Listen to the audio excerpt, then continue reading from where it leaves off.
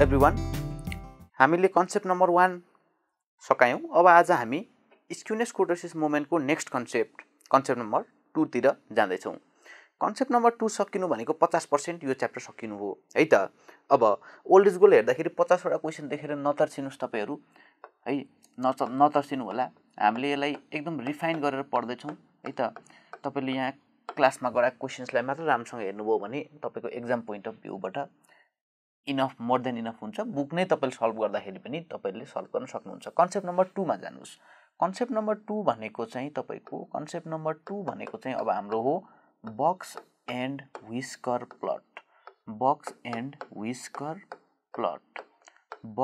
Whisker plot हो, जहाँ box and whisker प्लटमा तपाईहरुलाई 10 मार्क्स को क्वेशन आउँछ एक्जाममा। यहाँबाट आयो भने 3 पटक आइसकेको छ। पहिलो पटक जब यहाँबाट आयो नि, त्यो बेलासम्म मान्छेहरुले यो पढ्दैनथे, किनभने बुकमा त थियो, ओल्ड इज गोल्डमा थिएन भनेर पढ्न छोडिसकेका थिए। जब एक पटक साच्चै आइदियो, त्यसपछि फेरि पढ्न सुरु गरे। केही वर्ष त आएन यहाँबाट, र पछि फेरि रिपिट भयो, अझै पछि अझै एकचोटी रिपिट भयो। यसरी 3 पटक यहाँबाट आएको छ।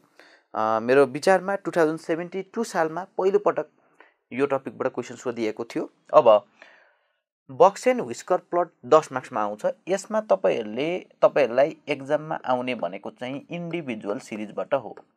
इन्डिभिजुअल सिरिजबाट आउँछ। यद्यपि झुकेर अन्य सिरिज सोध्यो भने पनि अन्य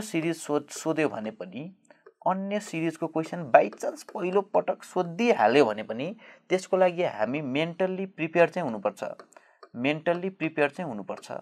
है त। मेन्टल्ली प्रिपेयर भएर बस्छौं हामी। मेन्टल्ली प्रिपेयर्ड भएर बस्नुपर्छ है त।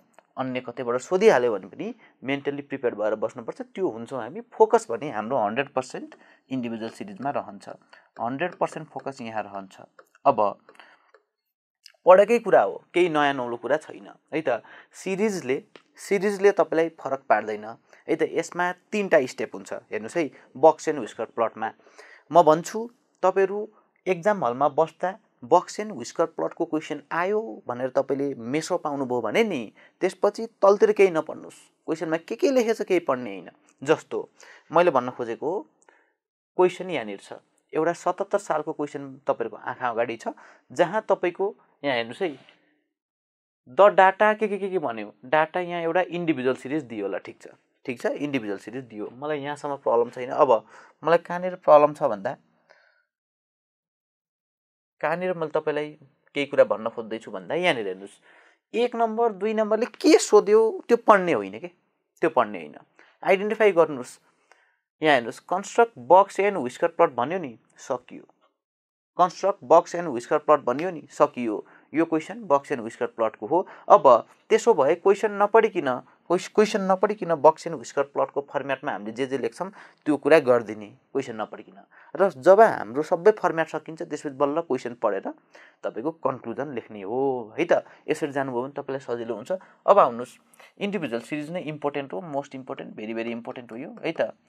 यो तपाईको अलिकति आउँछ, मेन्टली प्रिपेयर भएर चाहिँ जाने हो। अन्य सिरिज आयो भने पहिला हेर्नुस् के गर्नुपर्छ। ल आउनुस् है, बक्स एन्ड व्हिस्कर प्लटको क्वेशनमा तपाईले 3टा स्टेप गर्नुपर्छ। ल हेर्नुस् है,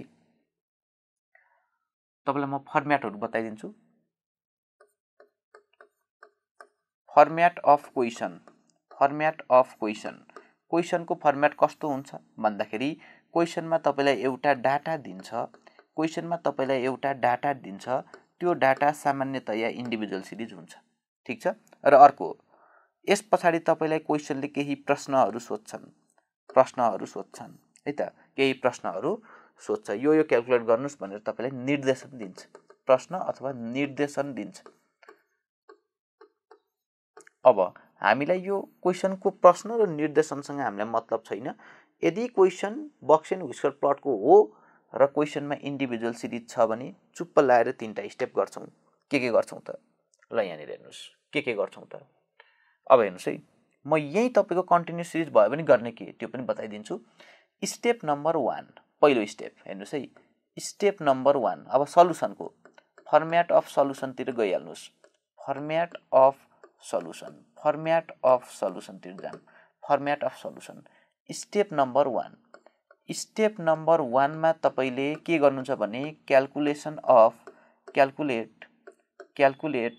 5 number summary 5 number summary calculate गर्नुहुन्छ। 5 नम्बर समरी भनेको के हो भन्दाखेरि 5 नम्बर समरी भनेको के हो भन्दाखेरि 5 नम्बर समरी भनेको 5 वटा डाटामा धेरै नम्बरहरू होलान्, त्यो मध्ये 5 वटा यस्ता नम्बर हुन्छन् जसले त्यो डाटाको समरी बताइदिन्छ, सारांश बताइदिन्छ। के हुन् त त्यस्ता 5 वटा समरी नम्बर के होलान् त? हेर्नुस् है, म 5 वटा समरी नम्बर के हुन् त्यो यहाँ बताइदिन्छु। हेर्नुस् है, 5 वटा समरी नम्बर भनेको यो यदि डाटा हो भने यतातिर स्मलेस्ट अब्जर्भेसन एस छ, यतातिर लार्जेस्ट अब्जर्भेसन एल छ। हेर्नुस् 5 वटा मध्ये 2टा समरी नम्बर आइसक्यो। अब इनर 2टाको पनि बिचमा के छ भन्नुहुन्छ भने मिडियन छ, मिडियन एमडी छ। तेस्रो समरी नम्बर पनि आयो, एउटा 2टा 3टा समरी नम्बर आयो। अब सोच्नुस् फेरि मिडियन र स्मलेस्टको बिचमा के छ भनेर सोच्नुस् त, के छ? Q1 छ, क्वार्टाइल 1 Q1 छ। अब मिडियन र लार्जेस्टको बिचमा कुन छ भन्दाखेरि Q3 छ। ल हेर्नुस्, यही हो 5 वटा summary number.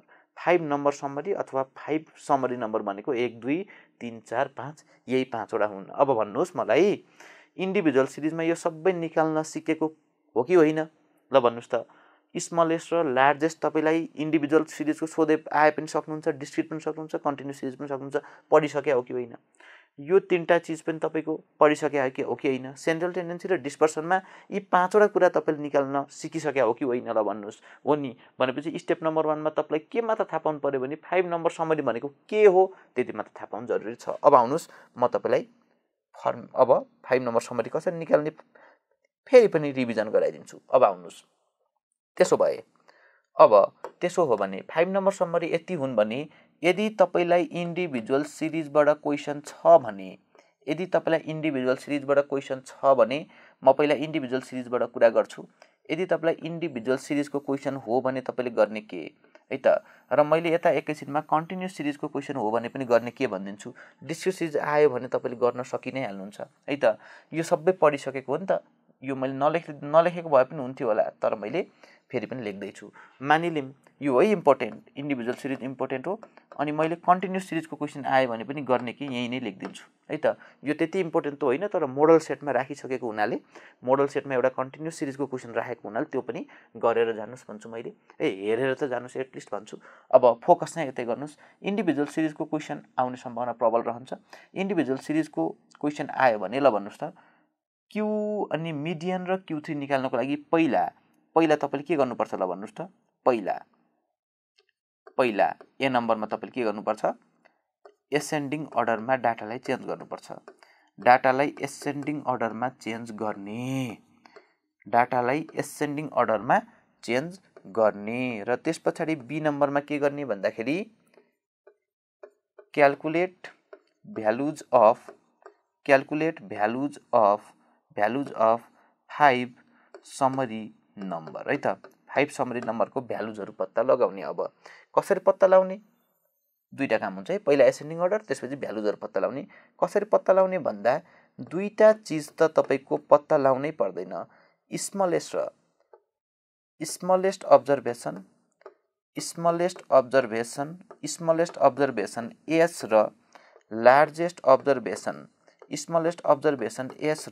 Largest observation L त तपाईको हेरेरै पत्ता लाग्छ।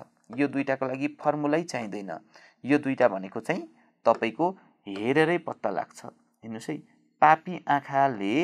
पापी आँखाले माथि डाटामा हेर्ने बित्तिकै काम बन्छ। आँखाले नै पत्ता लगाउँछ। यसको केही फर्मुला छैन, त्यही भएर मैले यहाँ आँखा बनाइदिएँ एउटा है त। आँखाको चित्र बनाइदिएँ। हेर्नुस् त, यो 2टा भ्यालु भनेको फर्मुलै चाहिँदैन। आँखाले एकपटक तपाईको यो एसेन्डिङ अर्डरमा हेर्यो भने यही हेर्ने बित्तिकै यो 2टा डाटाको भ्यालुजहरू पत्ता लाग्छ। यसपछि तपाईले के गर्नुहुन्छ भन्दाखेरि यसपछि तपाईले 3 नम्बरमा Q1 निकाल्नुहुन्छ। Q1 ल लेख्नुस्। यसपछि तपाईले के निकाल्नुहुन्छ? First quartile निकाल्नुहुन्छ। यसपछि तपाईहरुले first quartile Q1 निकाल्नुहुन्छ। First quartile Q1 निकाल्नुहुन्छ, जसको फर्मुला यो चाहिँ आँखाले हेरेर थाहा हुँदैन। यसको फर्मुला छ, फर्मुला के हो भन्दाखेरि n+1 divided by 4 TH item. यो फर्मुला लगाउनुहुन्छ र त्यस पछाडि तपाईको Q1 निस्किन्छ है त। अब यस पछाडि आउनुस् अझै तल।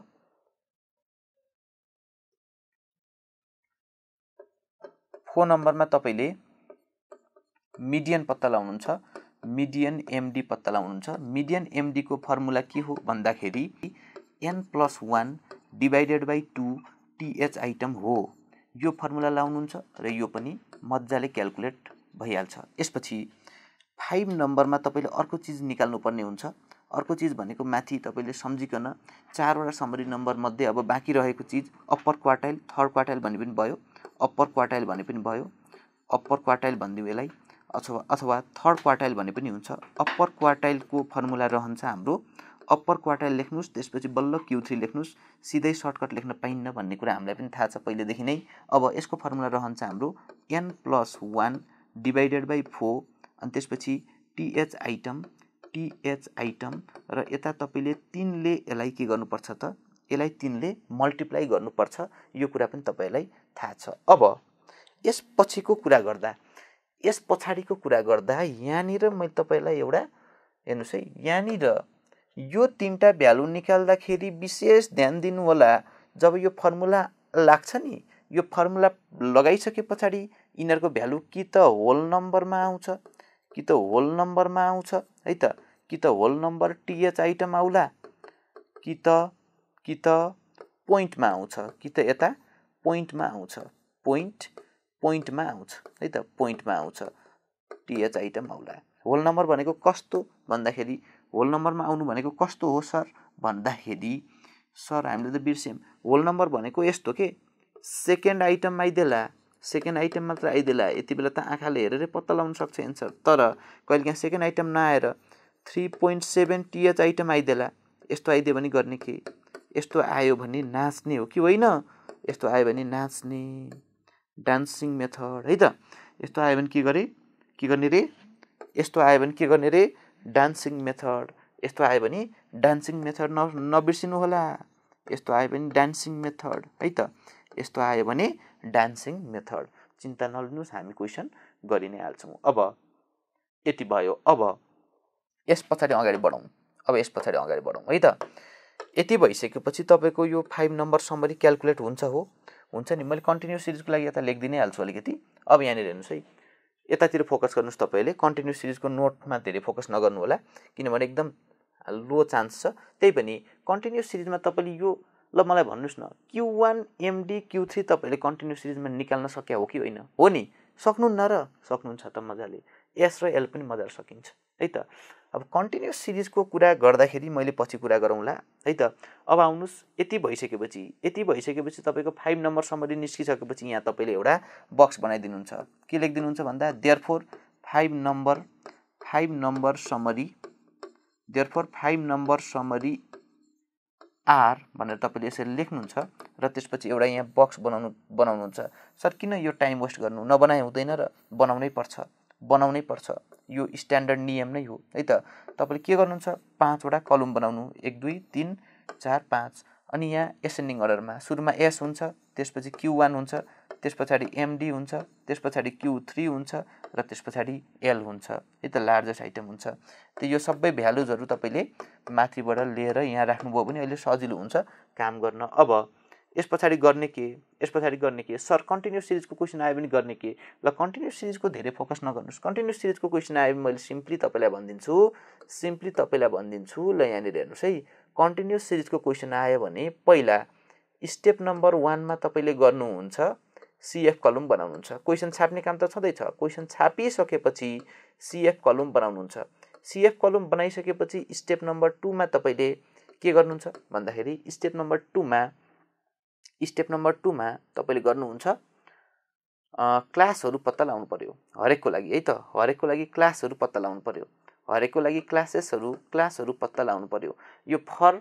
यो नोट भनेको फर के हो त, फर Q1 को लागि काम गर्ने एक पटक। Hey guys, we hope this video was useful for you. And if you want to watch more videos like this one, please like and subscribe to our channel now. Also, you can download our app on Google Play as well as App Store. We wish you all the best for your upcoming examinations. Thank you. Have a good day.